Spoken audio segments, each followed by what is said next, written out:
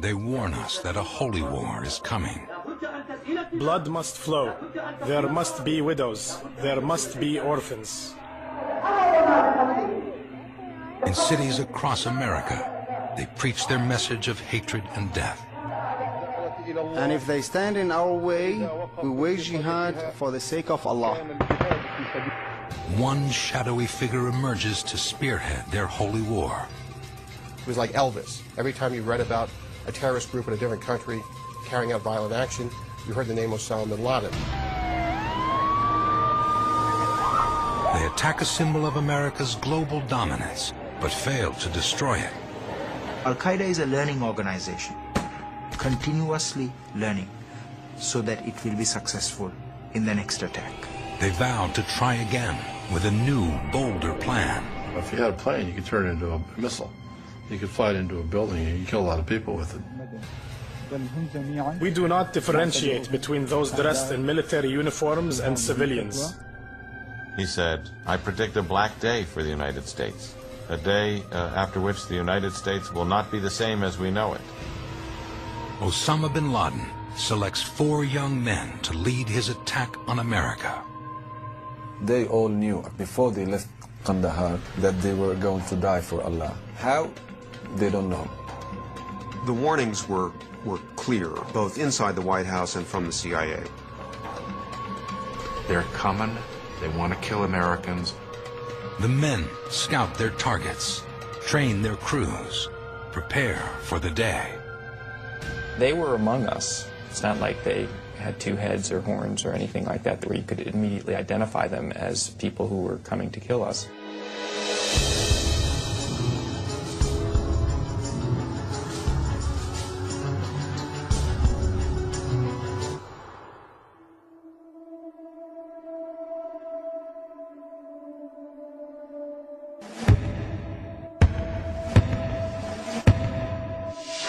Portland, Maine, Tuesday, September 11th, 2001. Dawn breaks through a cloudless New England sky. 2 men enter the Portland jetport. They approach the first-class counter for U.S. Airways. They present one-way tickets for the 6 a.m. flight to Boston with a connecting flight to Los Angeles.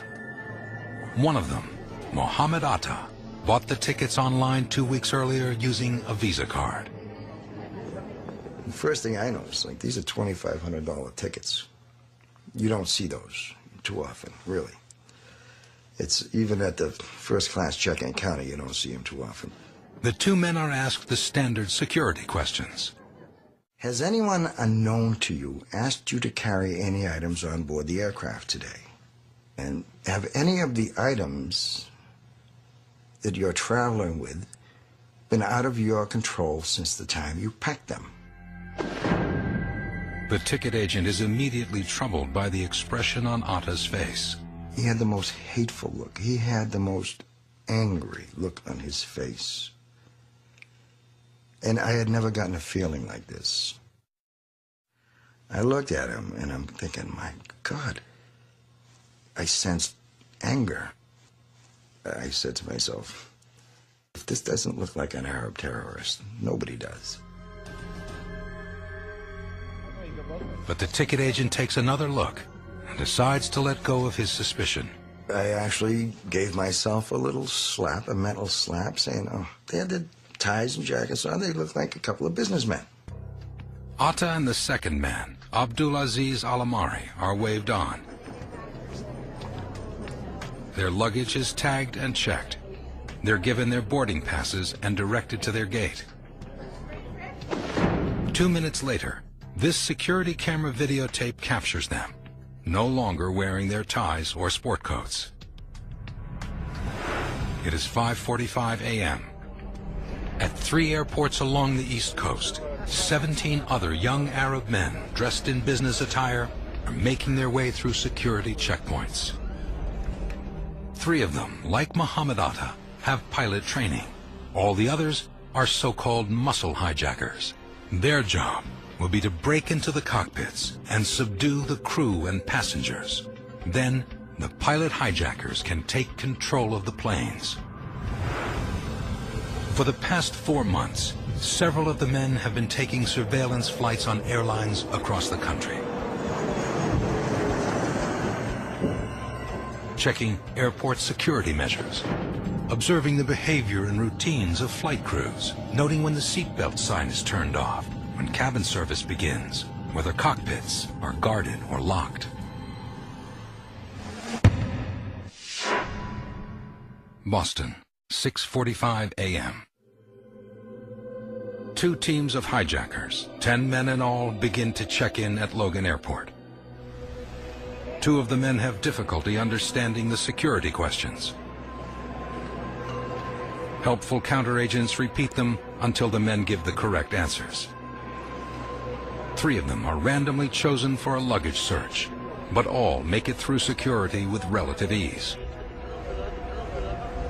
Past the security gates, 5 men board American Flight 11 for Los Angeles.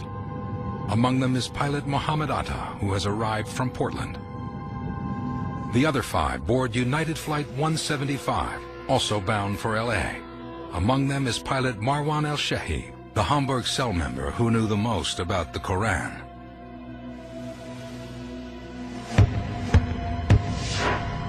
Newark, New Jersey, 7:24 a.m. Muscle hijacker Ahmed Al-Haznawi is randomly selected to have his checked luggage searched. The other men, including pilot Ziad Jarrah, passed through security at Newark Airport without incident. Jarrah called his wife in Europe earlier that morning to say he loved her. All 4 men board United Flight 93 bound for San Francisco. Dulles, Virginia, 7:29 a.m. 2 brothers, who are both muscle hijackers, Nawef and Salim Al-Hazmi, are selected for extra scrutiny at the American Airlines check-in counter here at Dulles Airport. One of them does not have photo ID and does not speak English. Their baggage is held off the plane until it is confirmed they have boarded. Seen here, Nawef Al-Hazmi is checked with a hand wand. This video from a security camera shows an unidentified item in his back pocket, but he is not searched further or questioned. All 5 men are allowed to board American Airlines Flight 77 to Los Angeles. 8 a.m. All 19 hijackers have passed through security checkpoints. Several men carry knives with blades less than 4 inches long, items that at the time the FAA allows on planes. The choice of transcontinental flights is key to the plot. Flights 11 and 175 carry nearly 24,000 gallons of fuel. Flights 77 and 93 carry over 11,000 gallons. 8:14 a.m. American Flight 11 and United Flight 175, both from Boston to LA, are airborne.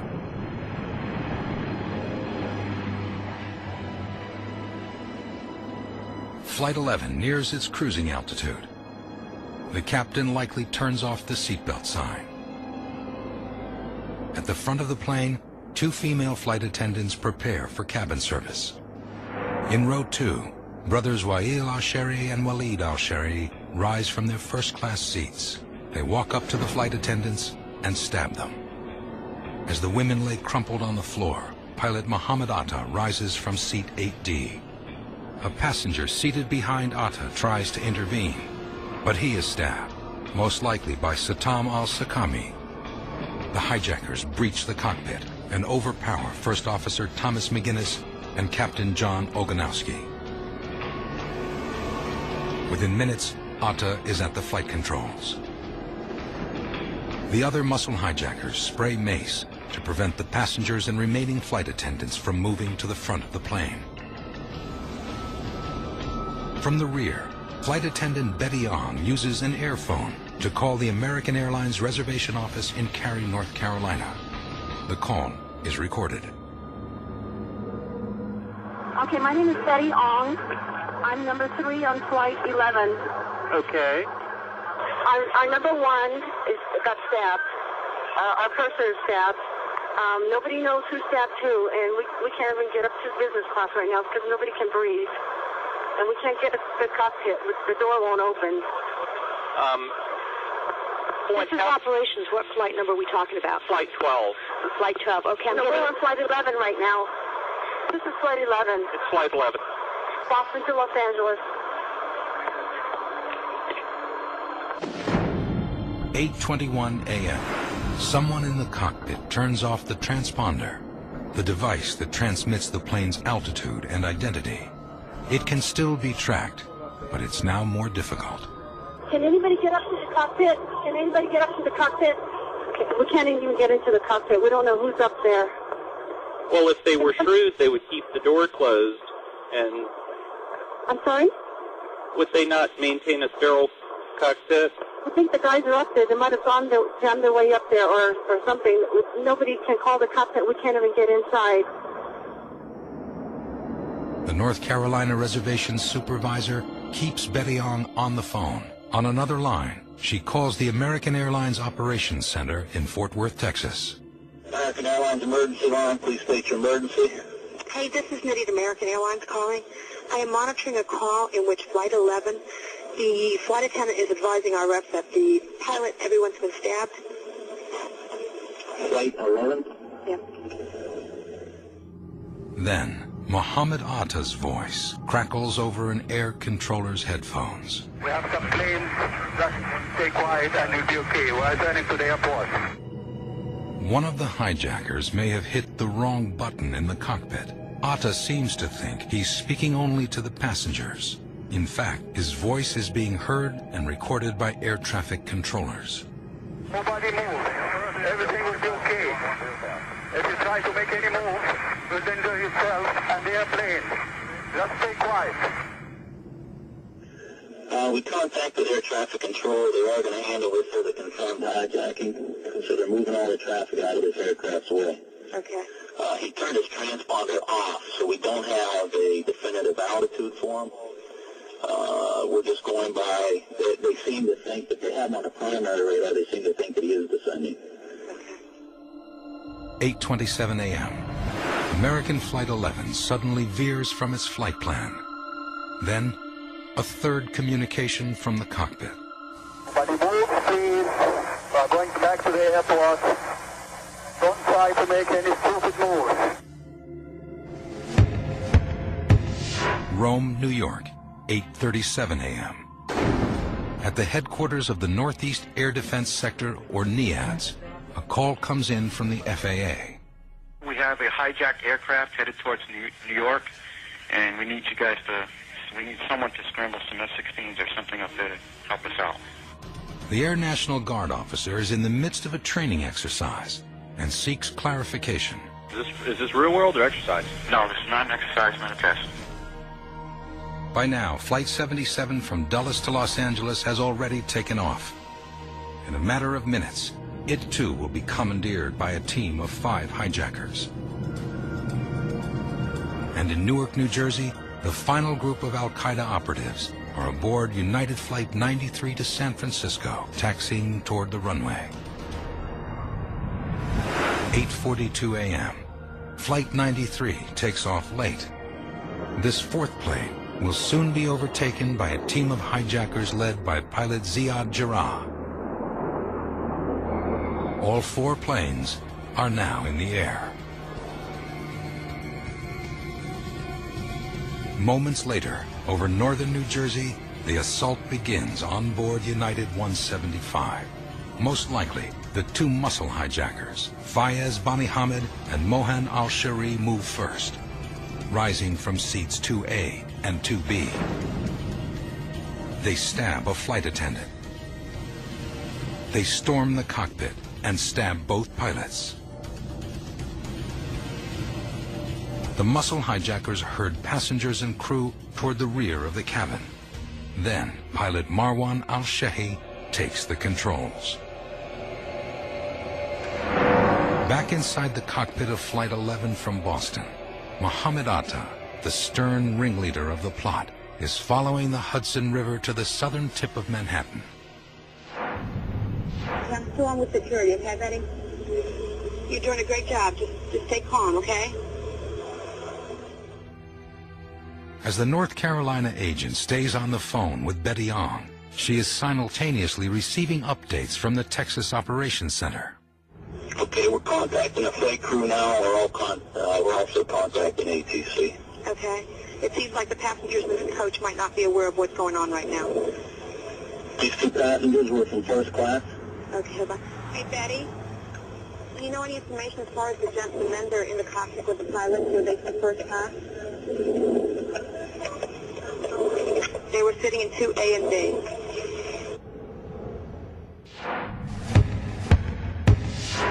New York.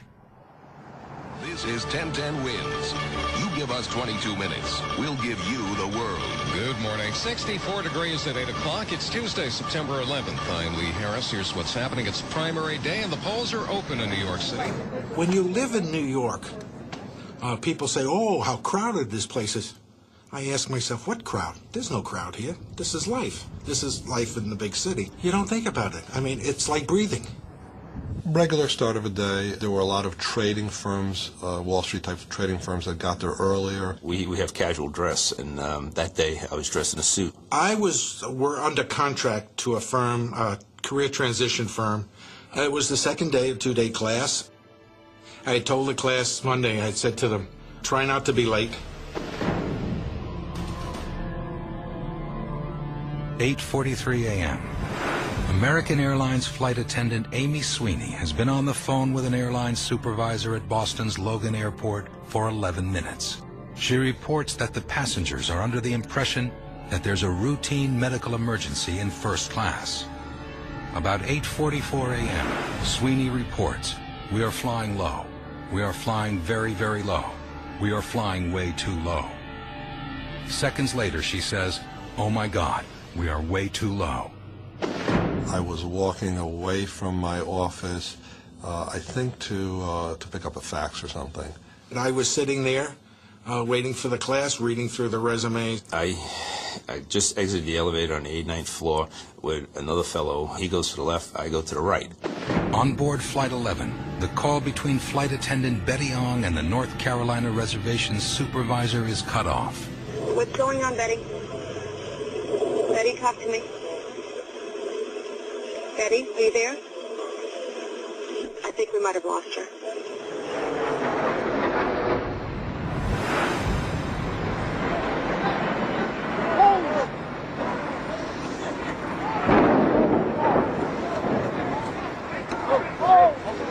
It lifted me and threw 225 pounds right into a wall. At that point in time, my life stopped. I thought we were going over. I heard this enormous explosion, and the building swayed. The ceiling fell and collapsed. And I remember the resumes starting to fly out of the room. I'm sitting there, and a resume just passes me by and stays in the middle of the air, so much so that I could read the name, and then it floated by. American Flight 11 has ripped through floors 93 to 99 of the North Tower of the World Trade Center. Over 20,000 gallons of jet fuel ignite. The inferno roars down at least one of the building's elevator banks. It explodes on floors 77, 22, and the West Side lobby. All three of the building's stairwells become impassable from the 92nd floor up. 8:51 a.m. As American Flight 77 from Dulles nears the border of West Virginia and Ohio, the third group of hijackers makes its move. The men wield utility knives as they storm the cockpit. Hani Hanjour, the Saudi pilot who has trained in American flight school since 1996, takes control of the plane. 8:54 a.m. Hanjour diverts the plane from its flight path to Los Angeles. He heads south and then back east toward Washington, D.C.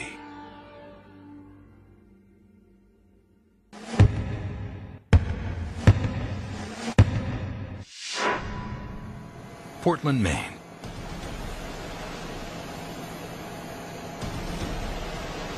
The ticket agent who checked in Mohammed Atta and Abdulaziz Al-Amari has just learned about Flight 11 from a colleague.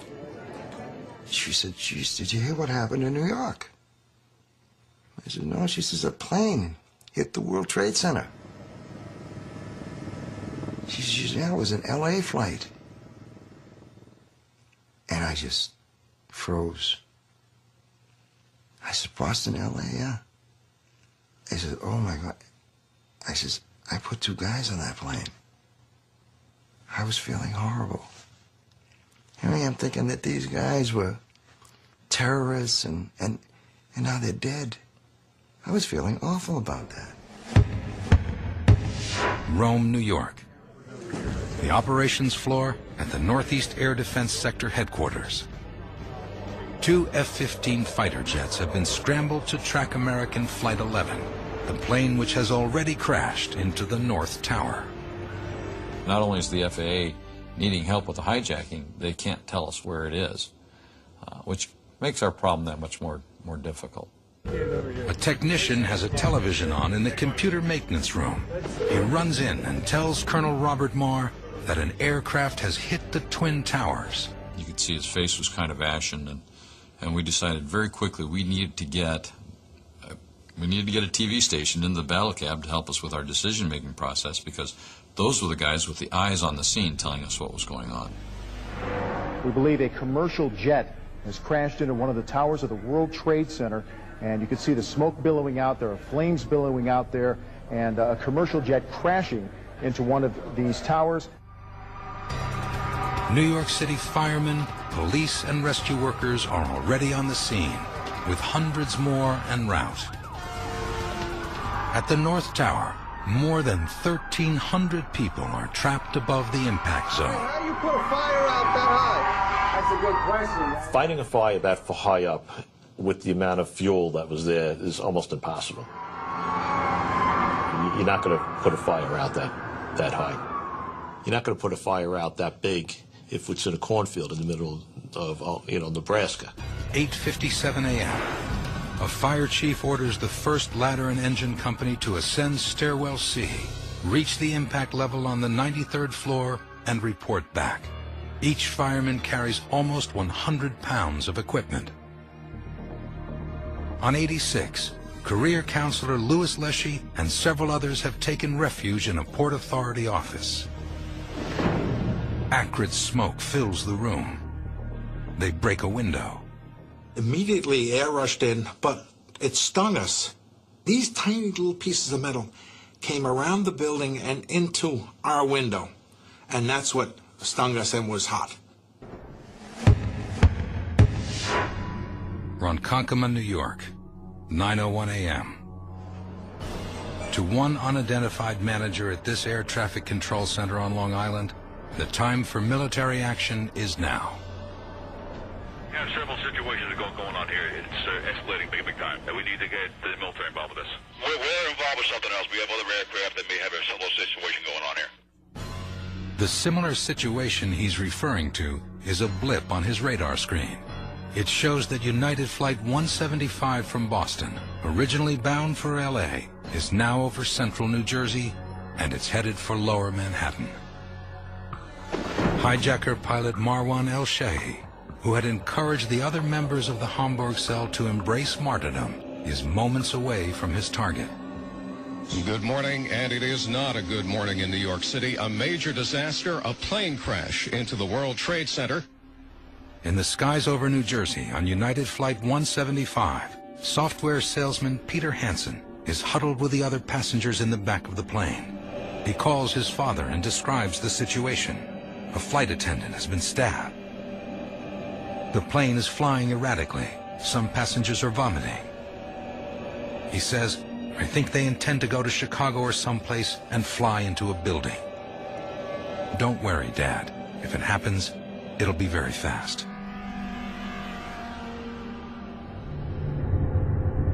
9:01 a.m. A plane has crashed into the North Tower of the World Trade Center. I don't know if you got to work or you're still at home, but I left a message there also. There was an explosion, or at least I heard an explosion in the second building of the World Trade Center. It's fire, it's flames, and it's unbelievable. And everybody's on the street looking. It's really amazing. Hi there. Just had massive explosion in the World Trade Center complex. We're trying to evacuate now. People are getting out. Talk to you later. Bye. The city's 911 system is overwhelmed with calls. We are unable to complete your call due to the emergency in Lower Manhattan. Office workers are watching the tragedy unfold in the North Tower from their offices in the undamaged South Tower. Two of them, Ed Nichols and Ling Young, have descended to the packed 78th floor sky lobby. We went downstairs to 78. Of course, by then it's jam-packed with people. And as we were standing there, we were being told that we should return to our offices. That the problem had been confined to the North Tower and that we should go back to work. Bank executive Stanley Premnath and some of his co-workers take an elevator from their 81st floor office down to the lobby. Once there, a guard assures them it's safe to go back up to their office. They return to the elevator. Premnath hesitates. In my mind, something is wrong. And I'm looking at Eastman, and they're waiting on me. Come on, stand-up man, Jack is saying. You're not scared to go back up. Hijacker Marwan El-Shehi, at the controls of United 175, is over the northern suburbs of New Jersey. He is steering the plane toward the World Trade Center. Got somebody who keeps coasting, but it looks like he's going into one of the small airports down there. Wait a second. I'm trying to bring him up. I'm just out of 9,500, 9,000 now. 9:02 a.m. Air traffic controllers track the plane's rapid descent to shockingly low altitudes. Do you know who he is? We don't know who he is. We're just picking him up now. All right, heads up, man. It looks like another one. All right. New York. And I walk back in the office. I'm looking towards the Statue of Liberty now, that direction. And a giant aircraft caught my eyes. And this plane is coming closer, closer, closer towards me. I can still see this big U on this plane.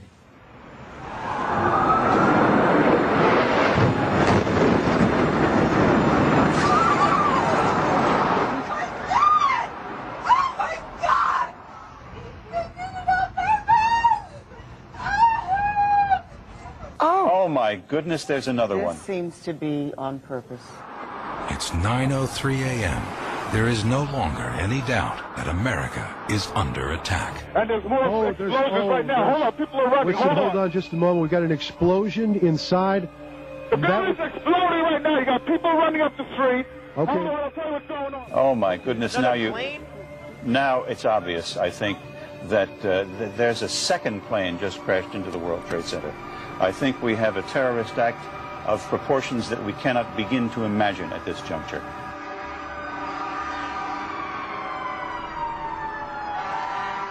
The plane smashed into the building, the bottom wing sliced right to my office, and the plane wing is stuck in the office door 20 feet from where I am. Oh, good Lord. This is terrible. It was just a tremendous force of pressure. It was just like all hell breaking loose. Every wall was knocked down, broken up like matchsticks. I looked around, like I said, you don't see anything. All you see is these people laying around. They all gone. All I know is just like a land of dead people. And then there's a couple of us who's alive. And I said, oh my God, what are we going to do? And just moments ago, so maybe 18 minutes after the first impact, the second tower was impacted by another, what appeared to be another passenger plane.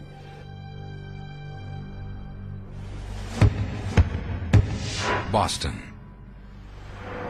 At the city's air traffic control center, flight controllers are reviewing a warning to passengers from Mohammed Atta. His plane, American Flight 11, has already crashed into the North Tower. You still there? Yes, I am. I'm going to reconfirm with downstairs that as far as the tape, I seem to think that the don't know if it was because it was the accent or if there's more than one, but I'm gonna reconfirm that for you, and I'll get back to you real quick, okay? Appreciate it. Yes, what? Planes as in plural.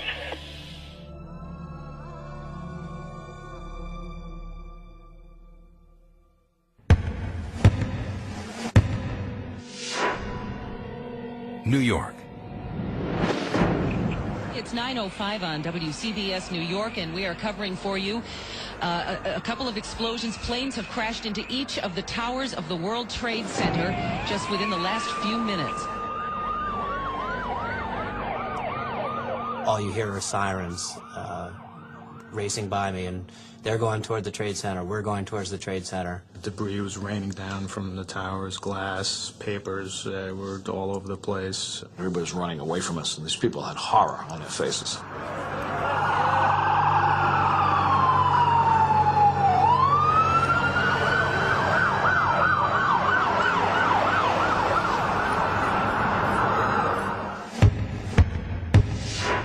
Sarasota, Florida, 9:05 a.m. President Bush is visiting a second-grade classroom at the Booker Elementary School. White House Chief of Staff Andrew Card enters the room. He whispers in the president's ear, "A second plane hit the second tower. America is under attack." According to the 9/11 Commission report, Bush remains in the classroom for 5 to 7 minutes as the children finish a exercise. He then returns to a holding room where he is briefed by staff. New York. On the 86th floor of the North Tower, Louis Leshy stays close to the floor below the smoke. He picks up the phone and dials his wife. She answers on the first ring. I said to her, honey, I'm in the World Trade Center. Something has happened. I have no idea what's happened. I don't know if I'm going to get out of this. I love you, and I hung up.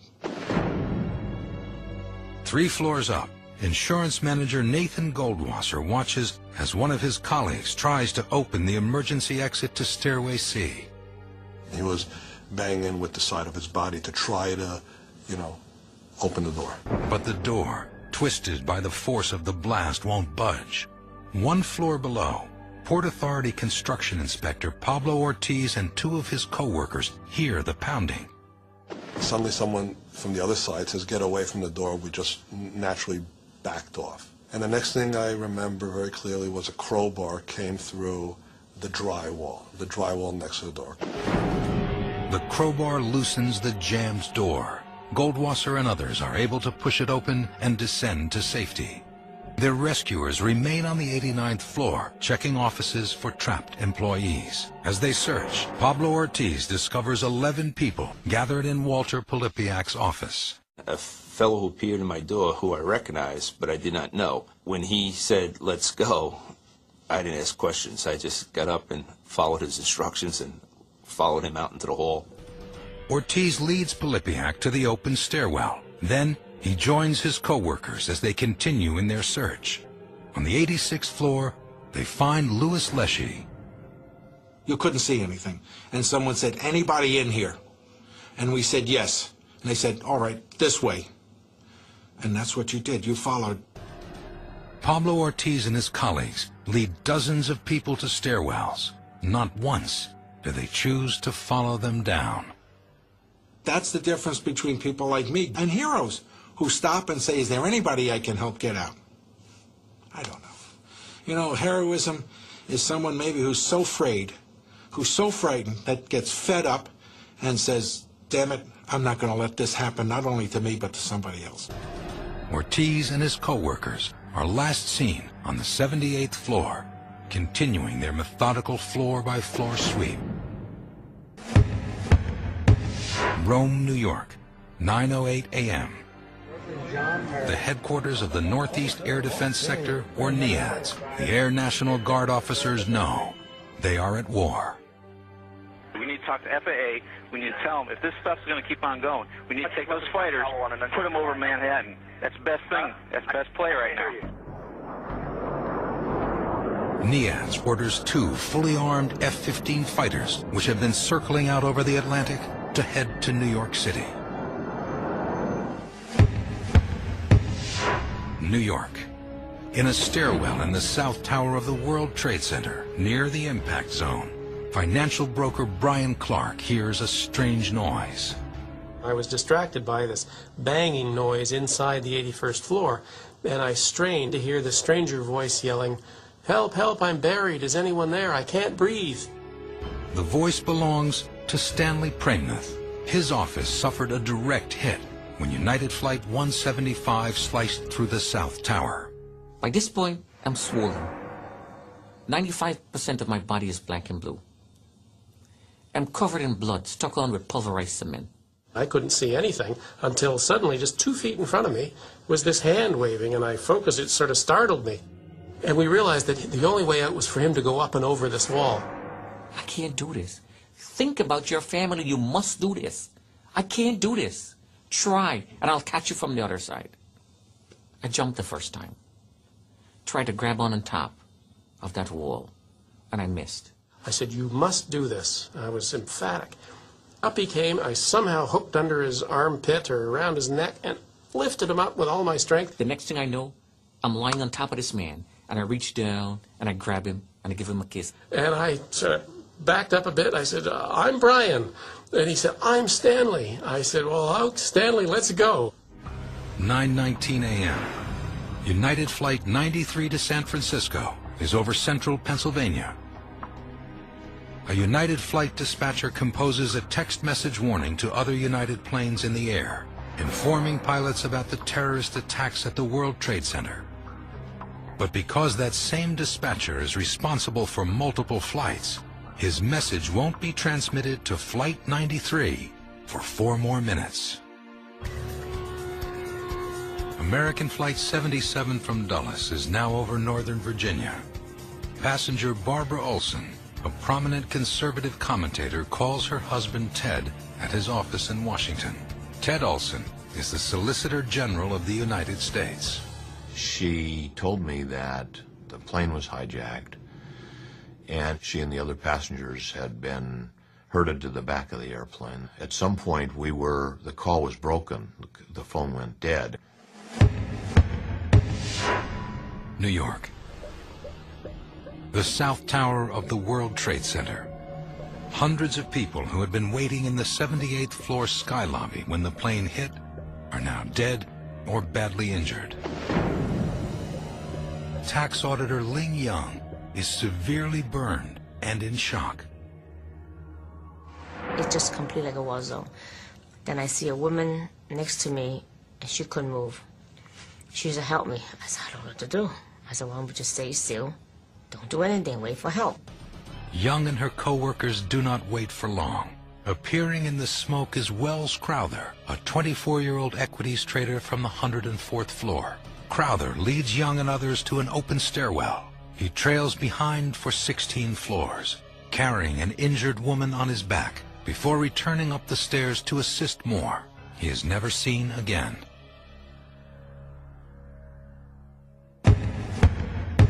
Rome, New York, 9:21 a.m.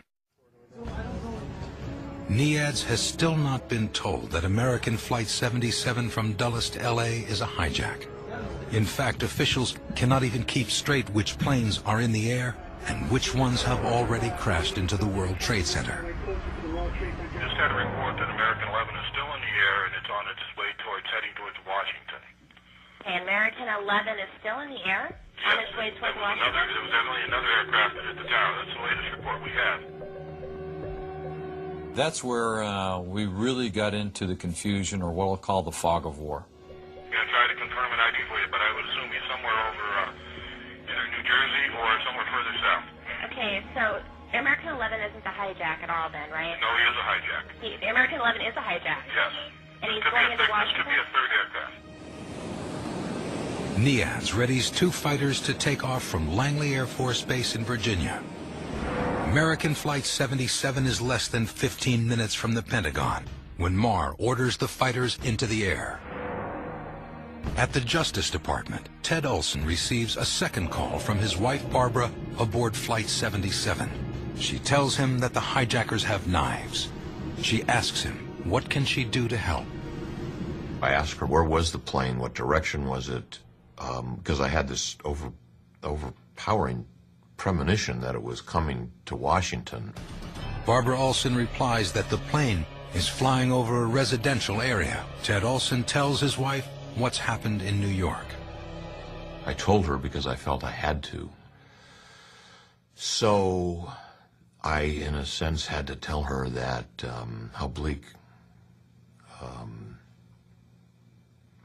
the situation was.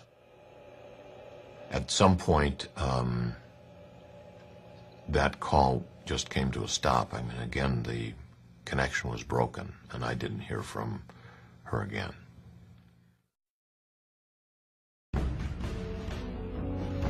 "9:24 a.m. In the skies over eastern Ohio, pilot Jason Dahl of United Airlines Flight 93 finally receives his text message warning from flight dispatch. Beware any cockpit intrusion, it reads. 2 aircraft hit World Trade Center. Dahl is incredulous and requests verification.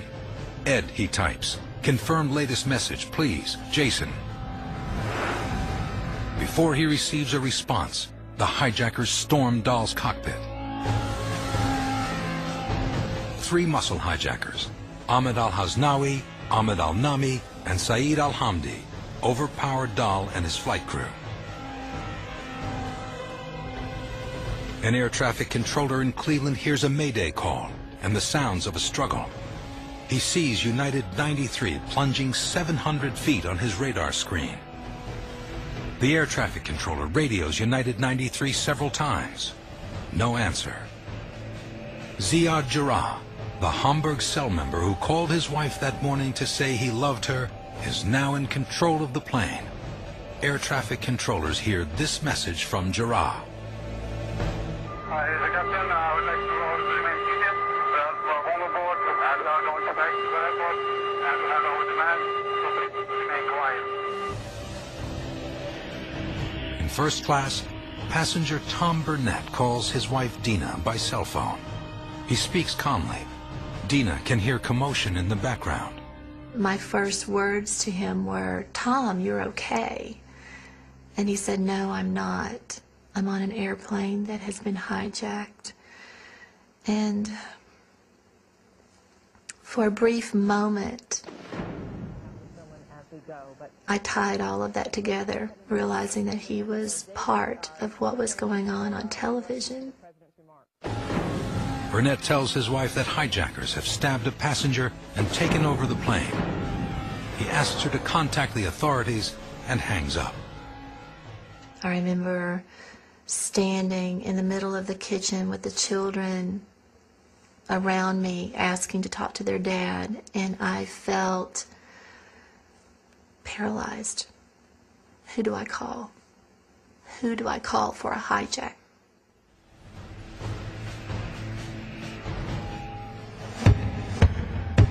Sarasota, Florida, 9:29 a.m. President Bush makes a brief statement before taking off in Air Force One. Today we've had a national tragedy. 2 airplanes have crashed into the World Trade Center in an apparent terrorist attack on our country. Right now, what there is there's a crush of emergency vehicles and rescue vehicles, but they don't seem to be quite organized in any direction. There's fire. While news of the World Trade Center attack is broadcast around the country, firemen are making their blind ascent in the stairwells of the Twin Towers. 78 seems to have taken the brunt of the stuff. There's a lot of bodies. They said the stairway is clear all the way up, though. All right, 10-4, Scott. What floor are you on? 48 right now. All right, keep walking. We're coming up behind you. I'm going down, and there was a point where we stopped, and this fireman is on the same step as me. He looked at me, and I looked at him, and that look, he knew where he was going. I didn't. And that's what I found very, very interesting. He knew exactly where he was going, and he didn't miss a goddamn step. And I knew where I was going, and I was tripping. And I thought that was magnificent.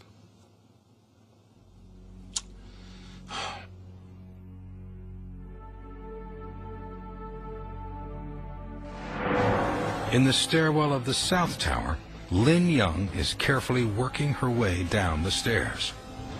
On the 51st floor, Young meets Fire Marshal Ronald Buca and his partner. Buca knows the World Trade Center well. He kept a set of blueprints in his locker after investigating the 1993 bombing, convinced that terrorists would one day return to finish the job. His partner stays behind to assist Young as Buca continues climbing stairs 2 at a time toward the impact zone. Outside, news cameraman Jack Teliercho has gained access to the plaza between the 2 towers. The plaza was completely empty. There was debris everywhere. The strangest thing about being out there was that the music that normally would play out in the plaza, so this outdoor music, was still playing on the loudspeakers.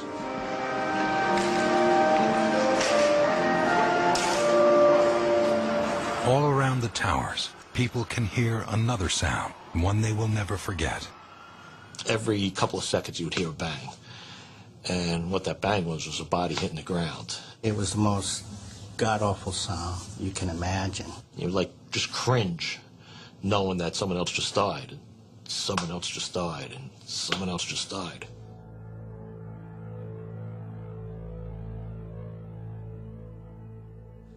Yeah, it was tough to see that. You know, it was, you know, I mean, I witnessed at least 20 people deciding to, you know, free themselves from whatever hell they were in, and you know, and jump.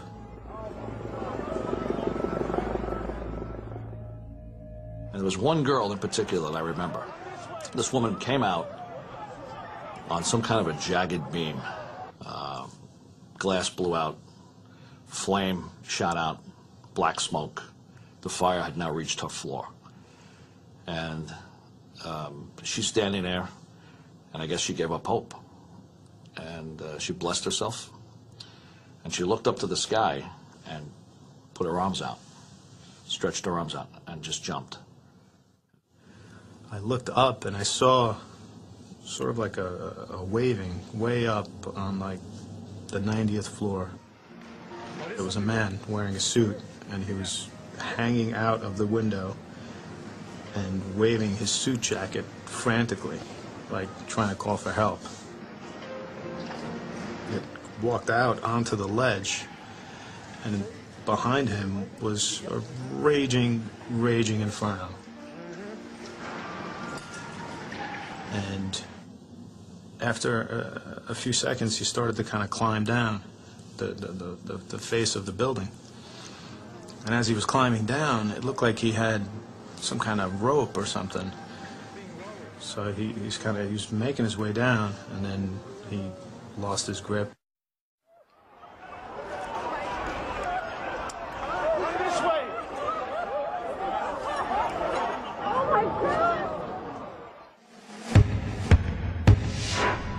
Arlington, Virginia. Inside the Pentagon, Lieutenant Colonel Ted Anderson reports to work and learns about the World Trade Center attacks. I really started to feel uncomfortable, started to sweat. Hair on the back of my neck, you know, was frizzed. A National Security Council meeting. Back to you. 9:34 a.m. American Airlines Flight 77 is 5 miles southwest of the Pentagon. Jet fighters from Langley are in the air, but due to miscommunications, they are heading east, out over the Atlantic Ocean, more than 150 miles away from the Pentagon. Problem was, when you look at the radar coverage, he went down low and fast, got below anybody's radar coverage, so nobody knew where he was. Lieutenant Colonel Anderson is on the phone with his wife, speaking from his office in the Pentagon Sea Ring. Army accountant Sheila Moody is about to send a fax from her office in the outermost E-ring. And hijacker pilot Hani Hanjour, chosen by Osama bin Laden when another man couldn't get a U.S. visa, has Washington in his sights. He is closing in fast.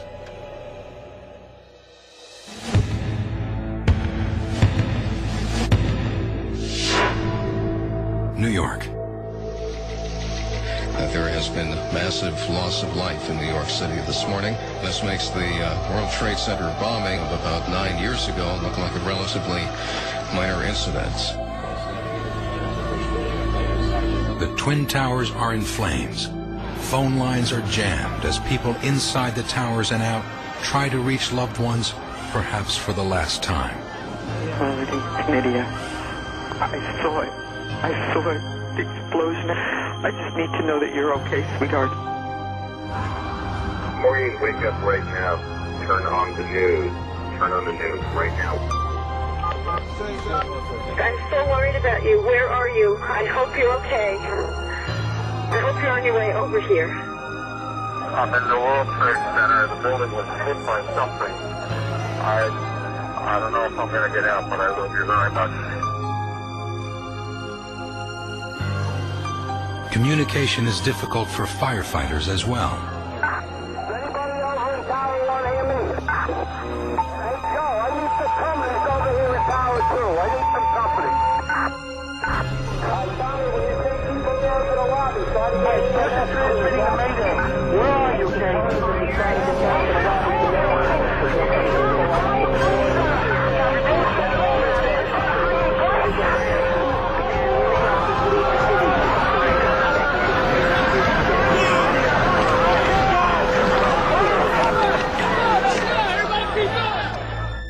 9:32 a.m. Hijacker pilot Ziad Jarrah is at the controls of United Airlines Flight 93. He's flying over eastern Ohio when he begins to turn the aircraft around and head toward Washington, D.C. Jarrah's target, according to statements made later by Al-Qaeda leaders, is the U.S. Capitol building. His 3 lieutenants are armed with knives. They have stabbed at least 1 passenger. In first class, passenger Tom Burnett checks for a pulse on the stabbing victim. The man is dead. The muscle hijackers then order Burnett, a 38-year-old medical supplies executive, to the back of the plane, along with the other passengers. Burnett watches the hijackers disappear behind the curtain that separates first class and coach. He calls his wife Dina at their home in San Ramon, California. She tells him about the World Trade Center attacks. He wanted to know who was involved, how many airplanes, which airline, what did they want. The news spreads among the passengers. Salesman Jeremy Glick phones his wife Liz. They will stay connected for the next 26 minutes. He asked me if this was true. I hesitate for a minute and then I tell him, yeah, it's true. There are crashing planes there. He asked me if I think the guy who claims he has a bomb really has a bomb, and I said I don't think it is a bomb. I think he's bluffing you. 9:34 a.m. 5 miles west of the Pentagon, American Airlines Flight 77 begins rapidly descending from an altitude of 2,200 feet. Hijacker pilot Hani Hanjour aims the plane's nose at the Pentagon and punches the throttles to maximum power. American 77 plunges toward its target at 530 miles an hour. I remember hearing the sound of an airplane engine, that whistling sound when they're descending, that Firefighter Alan Wallace is fixing his truck along the Pentagon's west perimeter outside the heliport fire station. He and a colleague look up in time to see the plane hurtling toward them. Skipper and I had enough time for me to yell, "Let's go." 9:37 a.m. These surveillance photographs capture Flight 77's exact moment of impact with the Pentagon. The structure completely lifts, the walls cave in. Just a huge burst of hot air just hit me in the face. The fireball was approximately 50 feet in the air, and this was right behind us. When I opened my eyes, it was like somebody was standing there with a flamethrower. American 77 slices through the Pentagon's outermost E-ring, striking wall after wall of reinforced concrete and steel beams. The fuselage disintegrates as it plows through the D and C rings. It reaches 310 feet inside the building.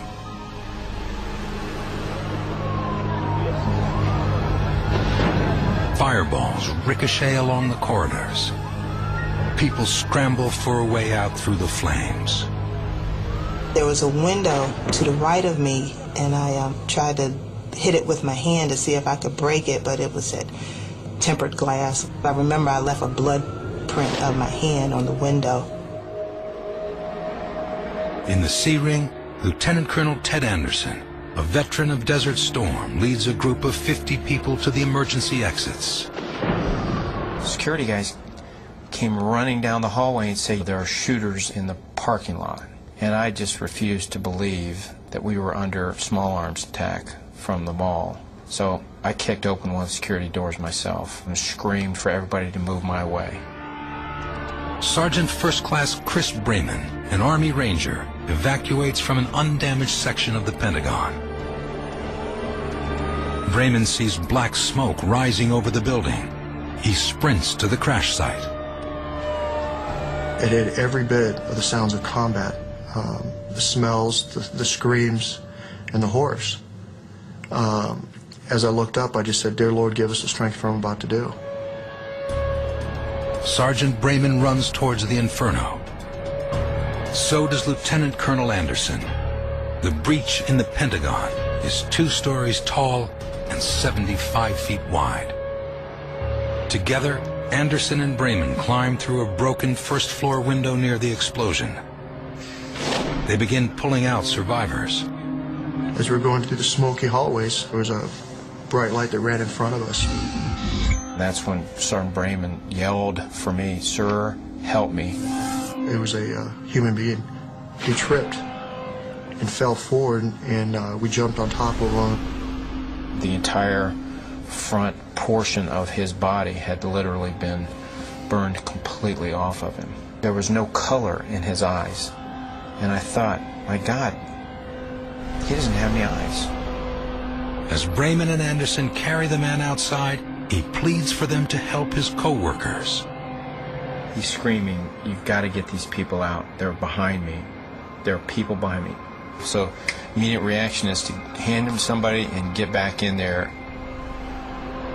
50 feet from the point of impact, Army accountant Sheila Moody is trapped inside her office. She's surrounded by flames. The smoke and the fumes started taking my breath away, and a voice in my head just said to clap your hands. So I started clapping my hands together as loud and as hard as I could. Moody feels herself losing consciousness. Sergeant Chris Brayman slips through a gap in the wall. And I just yelled, "Is anybody there? Is anybody there?" And that's when I noticed a woman on the ground. I could see just through the smoke for a split second, and I reached over. All I remember is he was reaching through the clouds and grabbing her. Brayman carries Sheila Moody out of the building and delivers her to medics. Over eastern Ohio, hijacker pilot Ziad Jarrah is in the cockpit of United Flight 93. His target is the U.S. Capitol building. This time, America's last line of defense becomes the passengers themselves. Tom Burnett and Jeremy Glick are among those who will lead the charge. He told me he was putting a plan together to take back the airplane. He had told me, all right, the guy with the bomb looks kind of small. He's no match for me. I can take him. Arlington, Virginia, 9:45 a.m. A scene that is eerily reminiscent of what we saw at the World Trade Center. Thick black smoke now emanating from the Pentagon.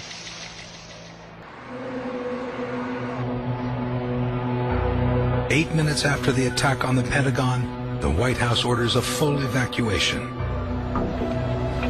Presidential speechwriter David Frum files out of the Executive Office building. Those corridors that were always so empty, suddenly they are thronged with people, and they're walking fast, and the guards restrain us and say, don't run. And then a second or two later, they change their minds, and they say, run!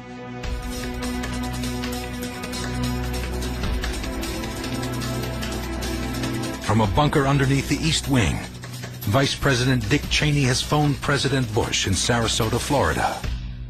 He urges him not to return to Washington. The plan is for the president to stay in the air until it's safe to return to the White House.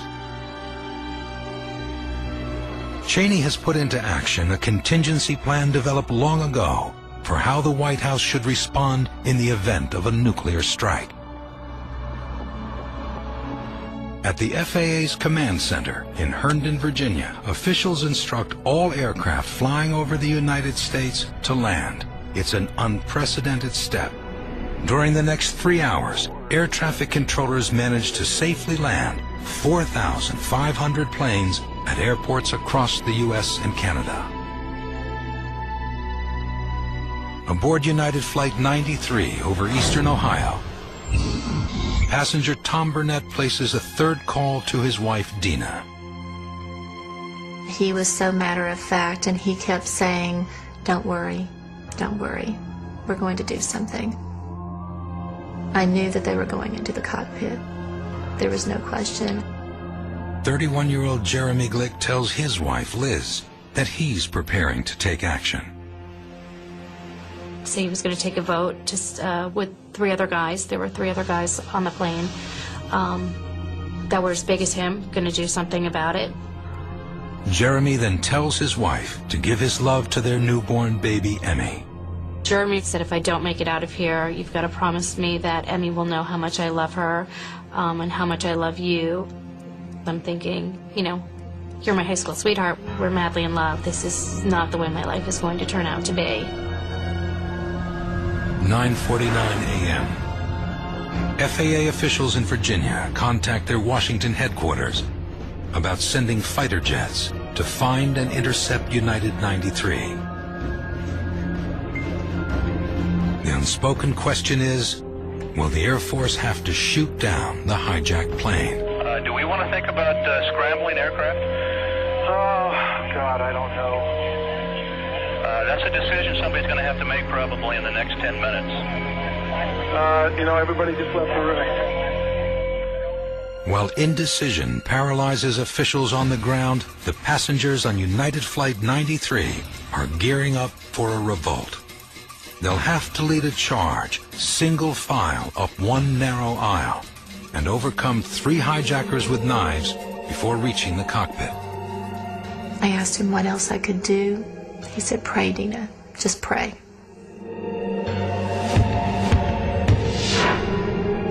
New York, 9:50 a.m.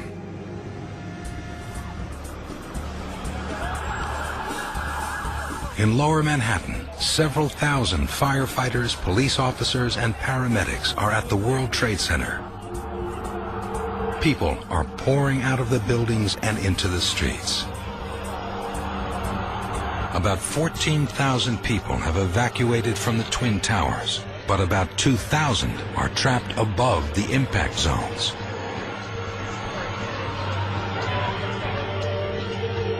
FBI agent Wesley Wong is stationed at the North Tower command post with police and fire chiefs. He calls FBI headquarters in D.C. and receives some disturbing news. They said that there were more planes unaccounted for. I relayed that to all the commanders in there, and we were fully expecting to take more hits. What they don't realize is the threat developing 1,000 feet above them. When the hijacked airliners rammed into the North and South Towers, the explosions blew fireproofing off the building's columns and trusses. searing flames, fed by thousands of gallons of jet fuel, have begun to soften the exposed steel.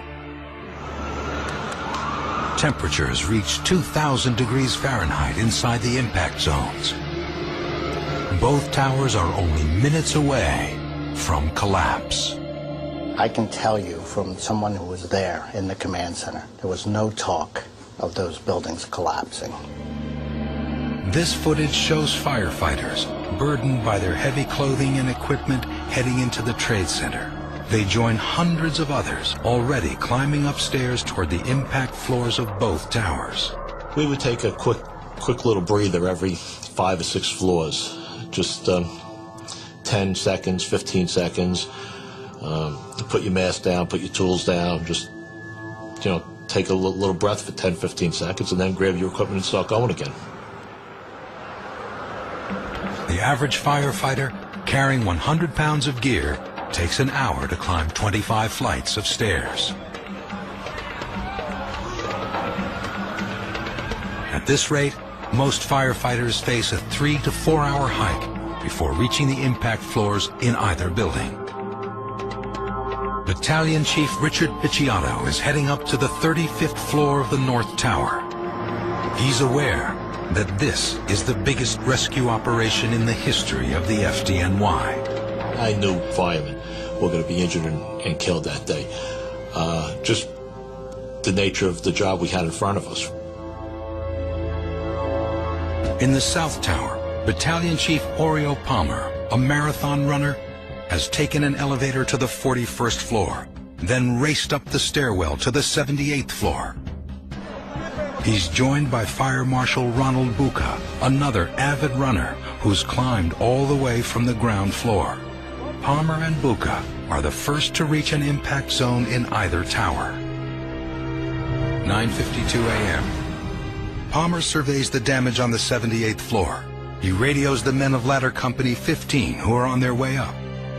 Battalion 7, Ladder 415. We got 2 isolated pockets of fire.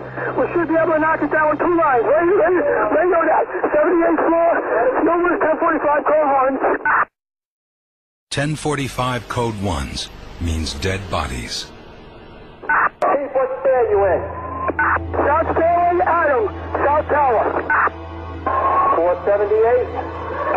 South floor over here. Numerous civilians. We're going to get 2 engines up here. All right, 10-4, we're on our way.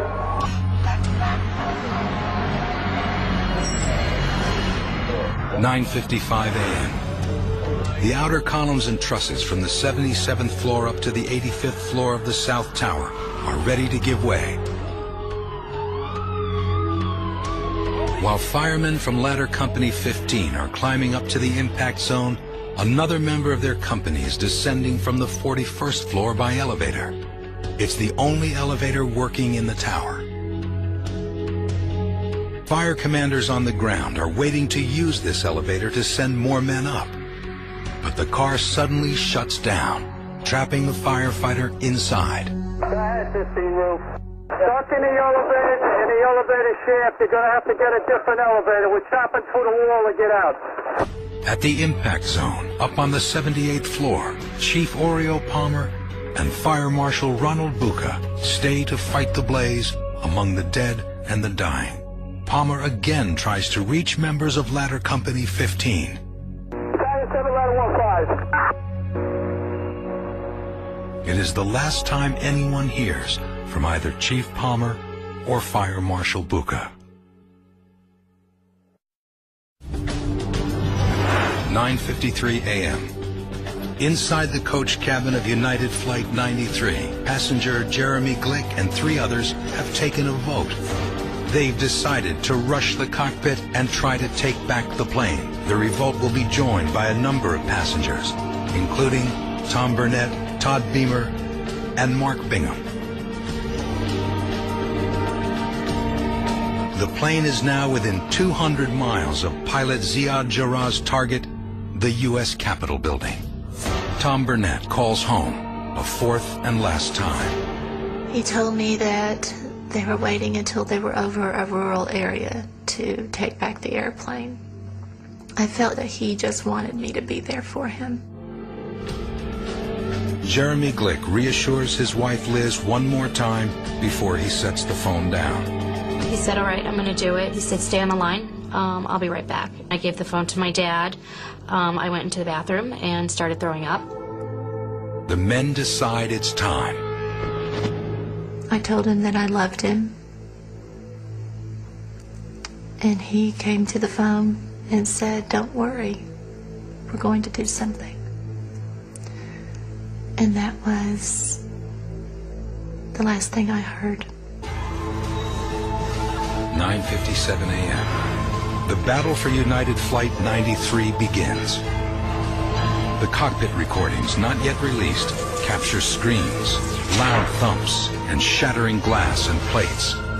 The sounds of a sustained passenger assault. Burnett, Glick, and others fight to break into the cockpit. Hijacker pilot Ziad Jarrah rolls the plane sharply to the left and right. Then he pitches the nose up and down to throw the men off balance. My dad said that he heard two series of screams, almost like it sounded like a roller coaster. 9:58 a.m. Todd Beamer puts down his airphone and says to nearby passengers, "Are you ready? Okay, let's roll." He joins the assault in progress. After several moments, Jarrah stabilizes the airplane. He exclaims, "Is that it? Should we finish it off?"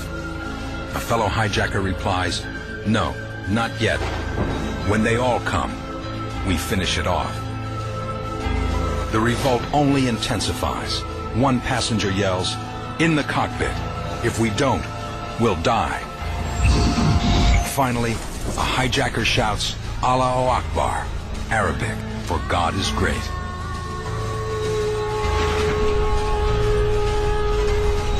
United 93 plunges toward the Earth at 580 miles an hour. It crashes into a field in Shanksville, Pennsylvania. Then I remember at some point going into the kitchen maybe to get a drink, and my dad walking the other way, and he just stopped and hugged me and he started crying. And I remember looking at him and saying, "Wait, you think he's dead?" New York, 9:58 a.m.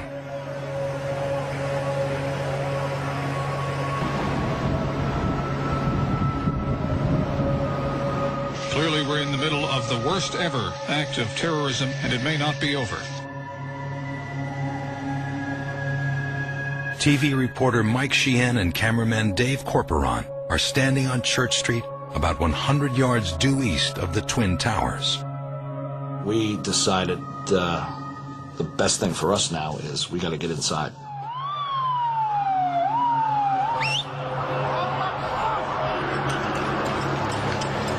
We figured we might be able to get into one of the towers. Not to go up, but to maybe get in the lobby. The men are about to enter the South Tower when a Port Authority officer refuses them entry and pushes them back up the street. I love you too. I love you. I love you. 4 blocks south of the Trade Center, Stanley Premnath and Brian Clark, 2 men who narrowly escaped from the South Tower, look back in awe at the burning skyscrapers. I'm holding on to the fence of the Trinity Church, and I'm telling Brian, this building is going down. And I don't have a clue why I'm telling Brian this. And he stopped me. So that's just drapery and carpets and furniture burning, and I didn't finish the sentence when way up high, you could see the glass starting to burst out into space, and boom, boom, boom, boom. 9:59 a.m. The outer columns of the South Tower finally give way.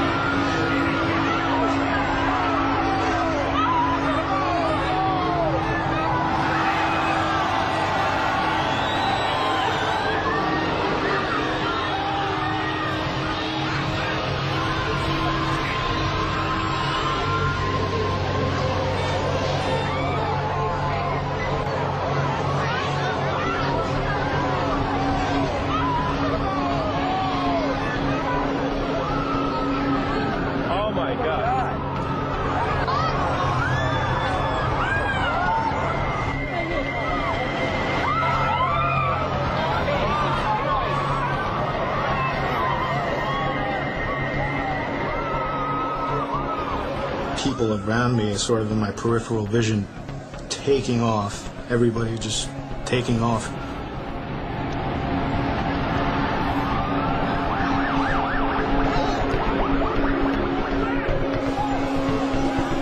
I see our other cameraman, Jack.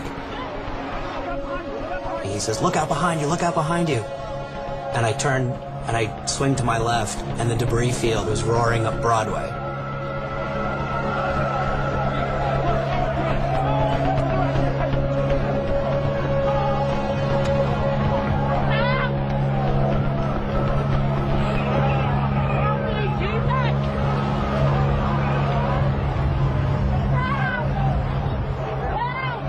I run just trying to get indoors someplace, and there's nowhere to get indoors. I'm not going to see my wife. I'm not going to see my 4-month-old daughter again. I'm going to suffocate right here in the middle of Broadway.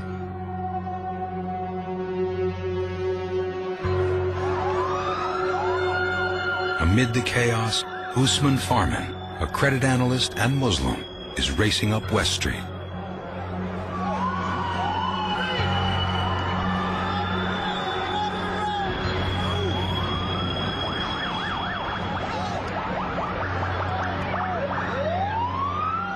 I'm running, and I completely, like misstepped, like pothole, or, maybe just fell over myself.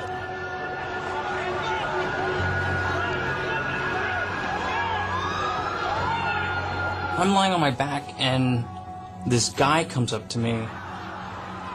He had a yarmulke and, curly sideburns and a full beard. He was probably the last person I would have ever thought to kind of, pick me up and be like, let's go. He says, "Hey brother, take my hand, let's get out of here." The two men, one Muslim, one Jew, both New Yorkers, take off running together. They lose each other in the crowd. On the 35th floor of the still-standing North Tower, Fire Chief Richard Picciotto freezes in his tracks with 24 other firefighters. I'm just looking up, expecting that the ceiling is just going to explode in a second. And then the noise and the shaking goes right through us. It just goes right through us. You could hear it above us, and then it goes right through. You could hear it like on top of us, and then hear it below us. And then from this tremendous noise, the shaking, silence.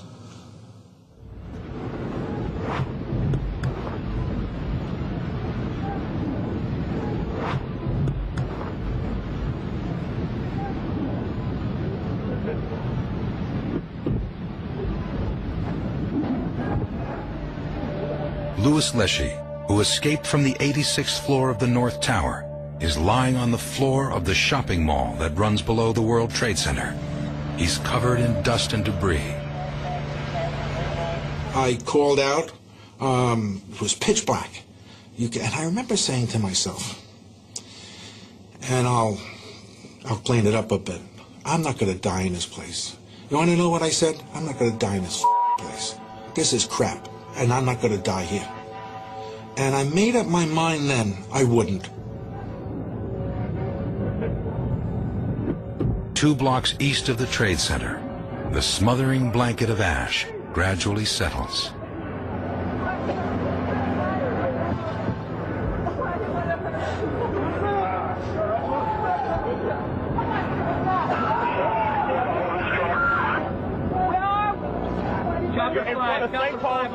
Bolton and Broadway.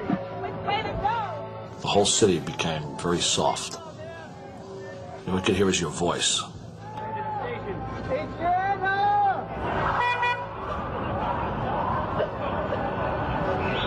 Little particles are falling, like it's still snowing. Like if you survived a nuclear winter, this would have looked like.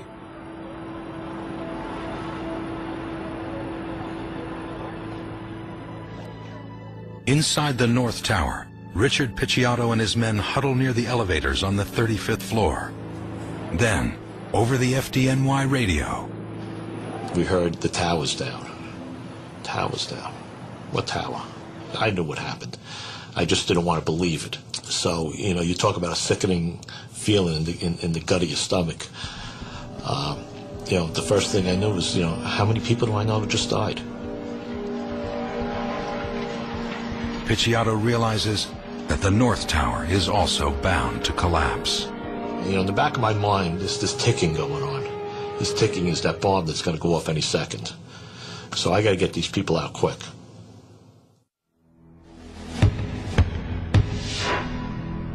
Shanksville, Pennsylvania, 10:10 a.m.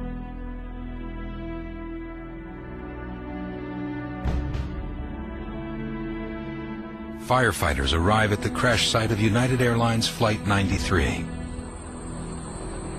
They find no survivors.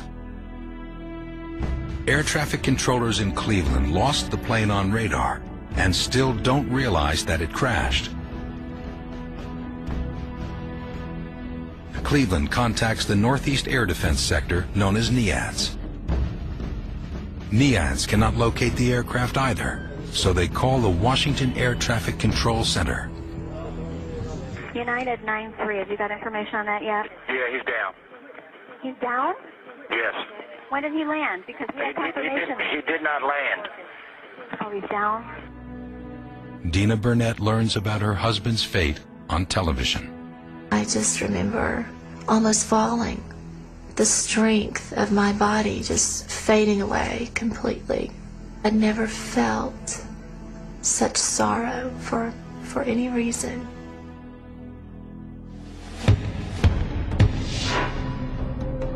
New York, 10:10 a.m. Judy, I am at the intersection of Broadway and Chambers Street, where it looks as if police are trying to virtually evacuate the whole lower Manhattan area.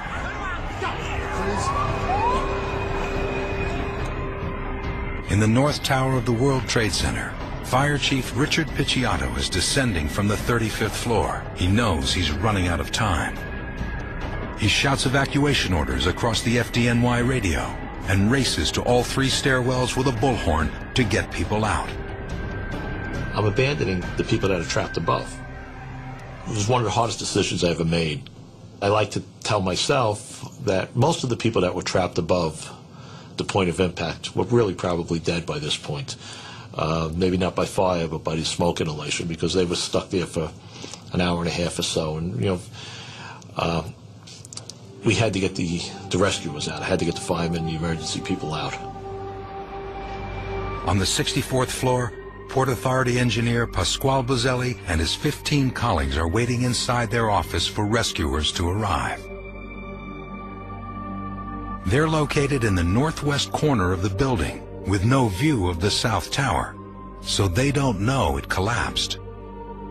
An hour before, Buzzelli and his co-workers had called building security.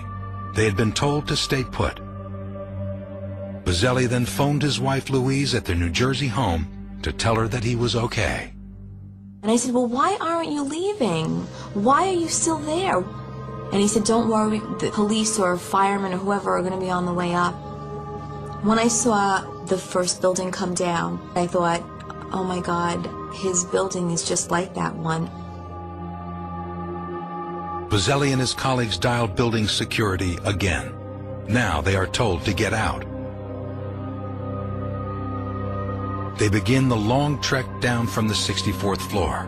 And I know he was still in there. Is it going to be a matter of time before it's his building that's coming down?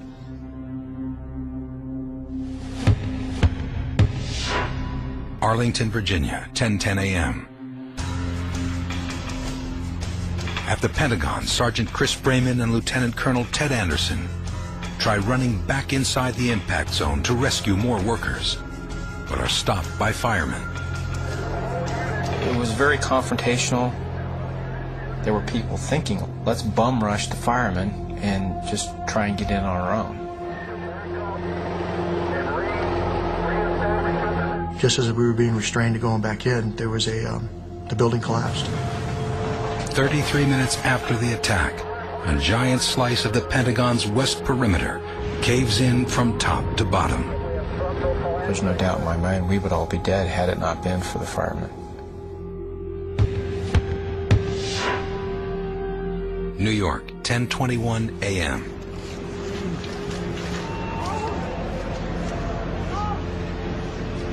"22 minutes after the collapse of the World Trade Center's South Tower, Louis Leshy climbs out from the underground mall and into daylight." And I called my wife and I told her I was fine. And I said, this is funny, I'm going to walk uptown, I'll do some window shopping. I had no concept. People said that I was going on a rush, a high. Inside the North Tower, Fire Chief Picciotto does a quick sweep of each floor as he heads down stairwell B.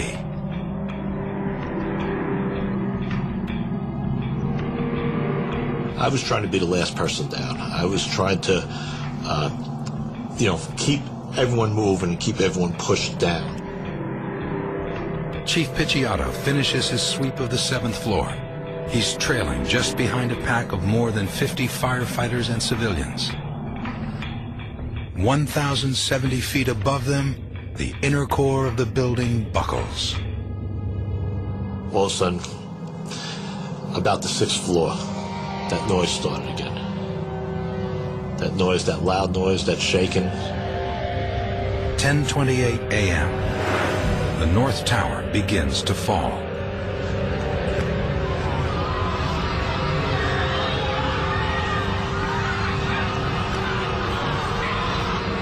Is that the second building of the World Trade Center going? Yes, that is the second. That is the second tower. That is the second tower.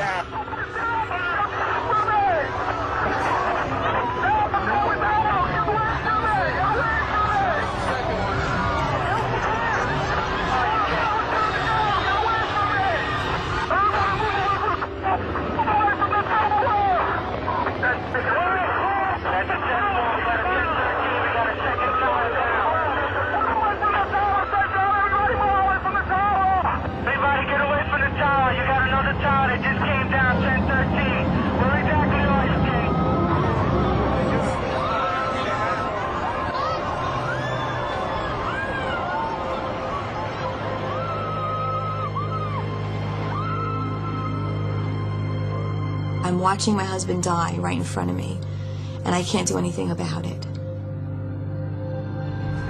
New York City's Twin Towers lie in ruins. Osama bin Laden and Al-Qaeda have carried out the most devastating act of terrorism in history.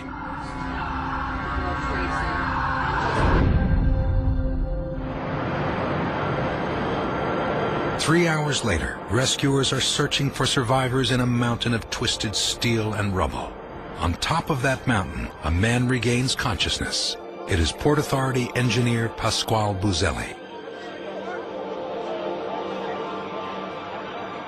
The first thought in my mind when I opened up my eyes is that I'm dead.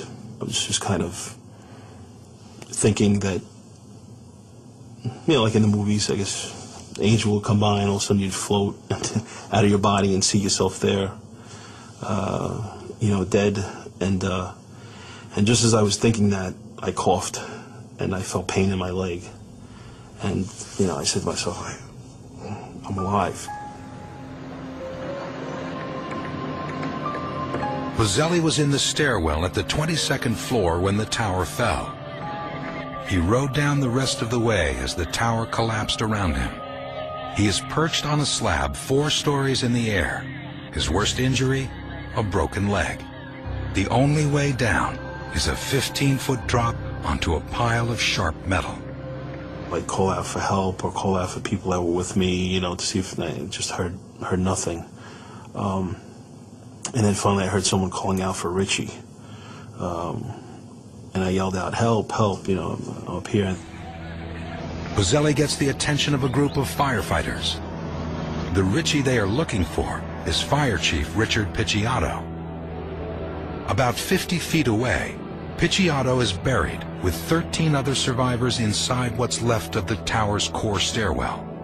From the 6th floor down, this lone section of stairs withstood the collapse.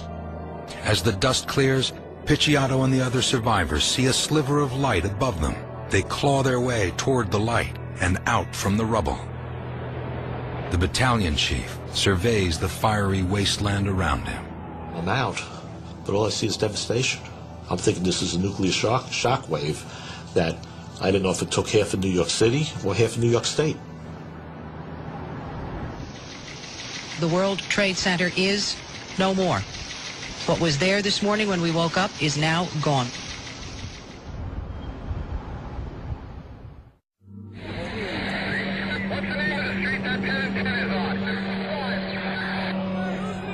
After the collapse of the Twin Towers, firefighters and police converge at Ground Zero to dig by hand for survivors. They form bucket brigades to remove debris and look for their missing brothers. There was an overall compulsion to want to do something, even if it meant doing something as marginally effective as a bucket brigade. There's little they can do. The Twin Towers are now an impenetrable pile of steel and concrete. Hospitals stand by with their triage units, anticipating a flood of injured from Ground Zero. Slowly, it became clear that there would be no living coming out. 8:30 p.m. President Bush addresses a stunned nation from the Oval Office. He announces an aggressive new policy toward terrorism. We will make no distinction between the terrorists who committed these acts and those who harbor them. Terrorism is no longer going to be thought of as a crime. It's going to be thought of as an act of war. The United States is no longer going to pursue individual terrorist gangs only. It is going to pursue also governments that use terrorism as a tool of power. The first target, Afghanistan, where the radical Islamic Taliban government is harboring Osama bin Laden and Al-Qaeda. We needed to be at war, aggressively, effectively at war. We need to be at war against the people who were our real threats and who demonstrated their willingness to kill Americans. Across the U.S., civilian aircraft are grounded. In the skies, an eerie silence, pierced only by the occasional roar of Air Force fighter jets.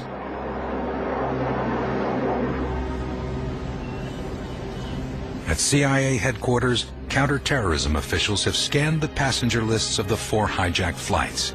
They recognized the names of 2 Al-Qaeda operatives. We were shocked at the carnage, but we were certainly not surprised. We really, I think in a pretty short order, got a pretty good picture of who was involved. I don't think anyone who had worked on this problem expected any less than what happened on 9/11. If it surprised the policymakers, then shame on them. Midnight at Ground Zero. The search and rescue effort unfolds within the smoking hills of rubble. Hundreds of shoes litter the site, yet not a single corpse lies in view. Each collapse was highly centralized and localized. And that was the plus-minus aspect of living or dying at the World Trade Center when the buildings fell. If you were within the zone, these concentrated zones, basically the footprint of the buildings themselves, you were going to die. At the center of all this activity, the jagged remnants of the Twin Towers reach toward the sky.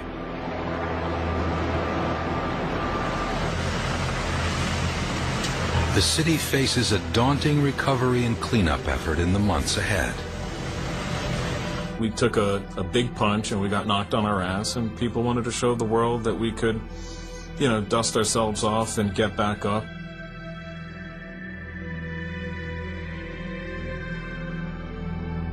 September 12th. The sun rises over Lower Manhattan. The fires beneath Ground Zero are still burning. FBI agent Wesley Wong returns to the site and finds volunteers from the night before still digging for survivors.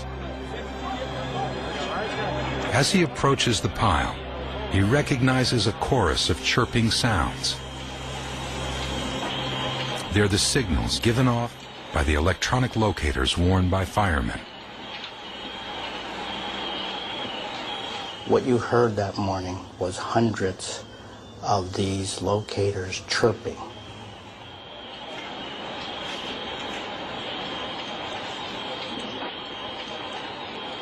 a lot of widows really didn't know what to do. It became another nightmare of, you know, are they going to find my husband? Are they going to find a part of him? Half of them, they never found anything.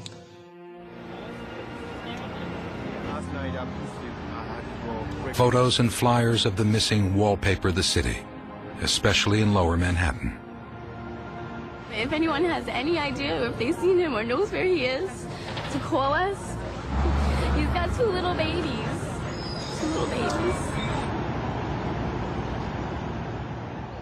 You still see the faces. You know, people put up faces of their loved ones, pictures. The park where the kids were playing, where it was now littered with photographs of loved ones. And you looked at those each and every day, and you try to imagine that this was once a living, breathing human being. 2,740 people will be confirmed dead at the World Trade Center, including 157 who were aboard the two planes that hit the towers. At the Pentagon, the death toll is 189, including the 64 passengers and crew from Flight 77. And in Shanksville, Pennsylvania, there are 44 dead. The total death toll from 9/11, 2,973. In the weeks that follow, Americans struggle to find their footing in a new world known as post-9/11.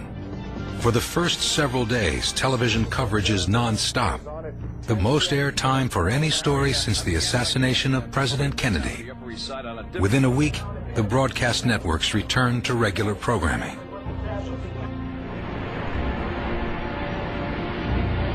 Commercial air travel, grounded for 4 days, resumes nationwide.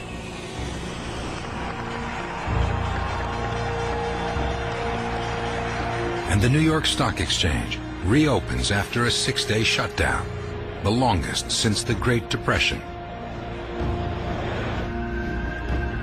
In October, a terrorist mails letters contaminated with anthrax to members of the U.S. Senate and the media.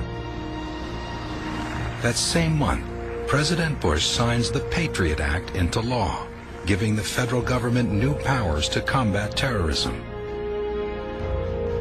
And American military forces prepare to invade bin Laden's sanctuary, Afghanistan. It is the epic battle that Osama bin Laden had hoped for.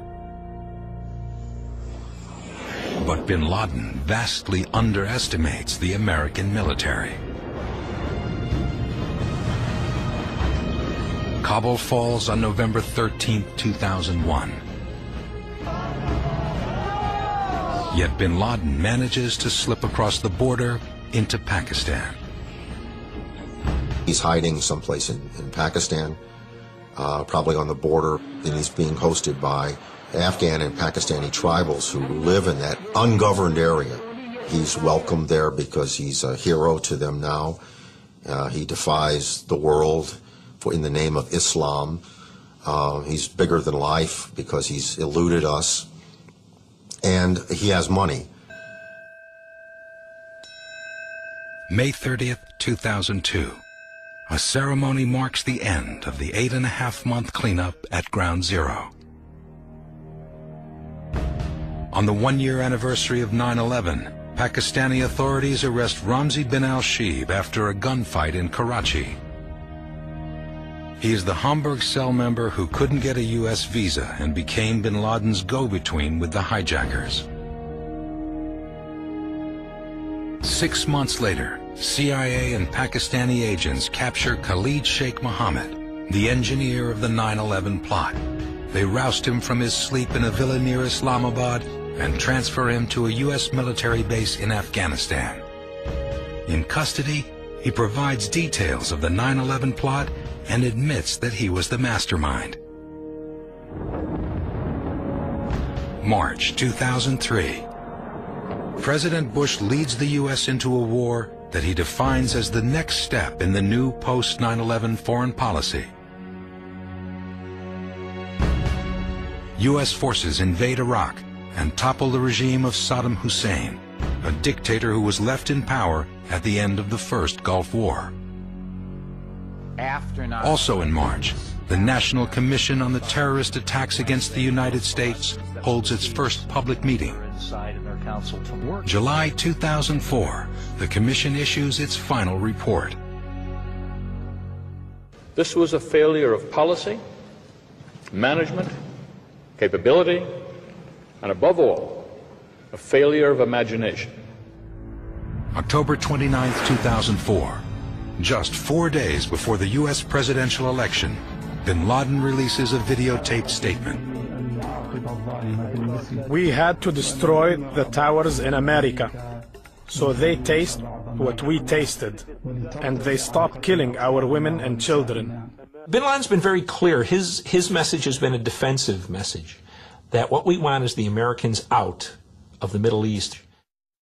This is Osama bin Laden's legacy. The man who dared to actually to say to American, you interfering in our business, we will interfere in your business. You are killing our people, I am killing your people.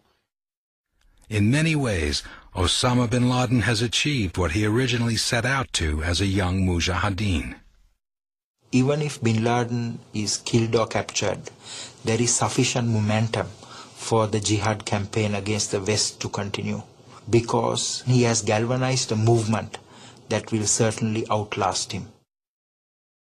I heard it repeatedly after the '93 World Trade Center bombing by saying they didn't kill enough people. It wasn't said by militants, it was said by FBI agents. They didn't say it because they wanted more blood, but they understood that it would take more blood in order to get the government to react.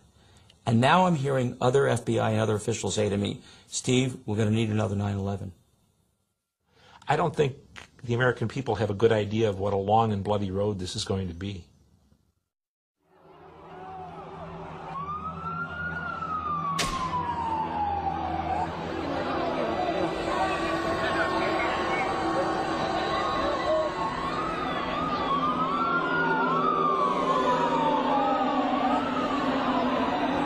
Since 9/11, that long and bloody road has become bloodier still.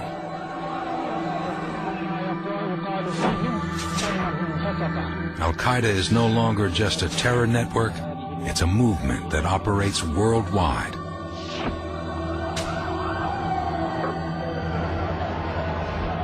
October 12, 2002. A series of bombs hit a nightclub district in Bali, Indonesia. The blast killed nearly 200 people, most of them tourists. March 11, 2004. Explosives hidden inside backpacks blow apart 4 commuter trains in Madrid during the morning rush hour.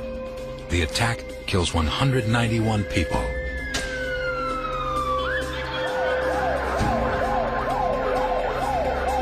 July 7, 2005. Bombs tear through 3 underground trains and a double-decker bus in downtown London.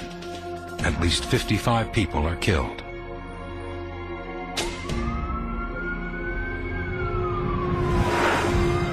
July 23, 2005. In the popular resort town of Sharm el-Sheikh, Egypt, car bombs killed at least 88 people.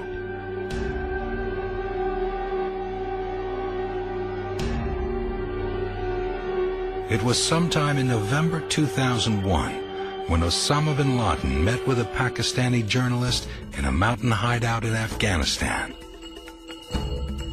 In the distance, the two men could hear the sounds of U.S. bombs and anti-aircraft fire. Bin Laden used the opportunity to explain the culture of violence that defines radical Islam. This place may be bombed and we will be killed, he said. We love death.